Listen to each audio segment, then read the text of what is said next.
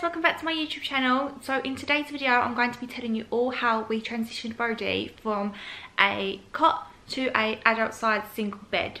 Now I feel like our transition was kind of easy just because of our situation, but I thought I would just share our experience, how we did it and the steps we took along the way to ensure it was smoother for him.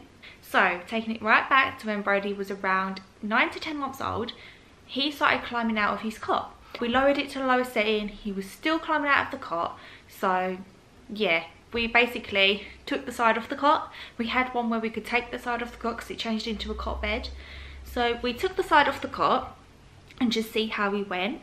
Now he did climb out at bedtime, and this was the tricky bit. We had to try and teach him to stay in bed. So we would have to literally, he would go down to sleep fine, but then he'll wake up and get out and he'll come wandering downstairs. And in our old house we couldn't use baby gates for certain reasons, just how our house was.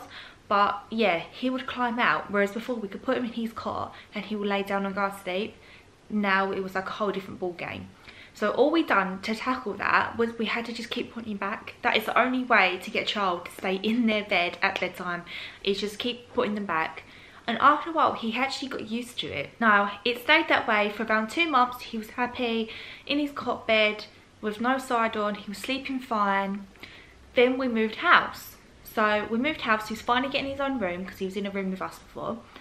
And we put his cot bed up, and for some reason after a few days it broke. I don't know if it's because someone stood on it or something, but one of the slats underneath actually broke. So he was like, okay, he's in his own room now, he sleeps better in a single bed, like an adult sized bed, like he sleeps better in our bed. So he was like, why don't we just get him an adult sized single bed and see how he goes. So we got him an adult sized single bed and he transitioned fine.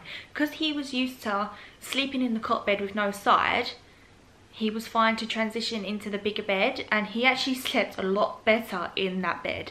He was sleeping from 6:30 to around 4 in the morning before he would cry for us to go and get him to come into our bed, which is really, really good for him. Trust me, that is amazing. So yeah, we did actually try and buy him a bed guard because he did fall out of bed a few times. And it is really scary when kids fall out of bed, they can really, really hurt themselves. But we couldn't find one to fit the bed, typical. But now he doesn't fall out.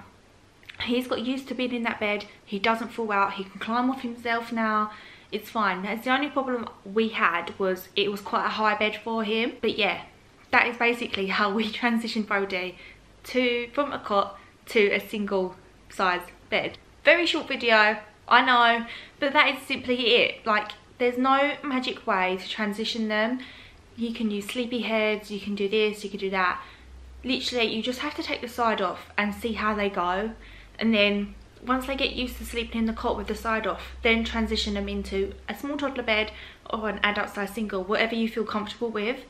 But he'll be 2 in July and he's still sleeping in an adult size single bed, no problems. He loves it. If I had it my way, he would stay in a cot until at least 2, just because of the getting out situation. But yeah, that's a whole different video. So yeah, that is basically how we transitioned Brodie to an adult size single bed. I get a lot of questions about it on Instagram, like why is he in an adult size single bed, and that is why. So I'm just clearing this up. If he didn't climb out at like 10 months old, he will probably still be in a cot like a lot longer. But yeah, I really hope you find this video useful, guys. Sorry it's very short, sorry I don't have any magic tips, but that is practically what we done. If you are transitioning, I hope it goes well for you, and if you enjoyed this video, please make sure you give it a big thumbs up, please make sure you subscribe, I really, really appreciate it, and I'll see you all in my next video. Bye guys. Be alright, yeah, I know we'll be alright. We are closing in on heaven, and I know we'll be alright. Be alright.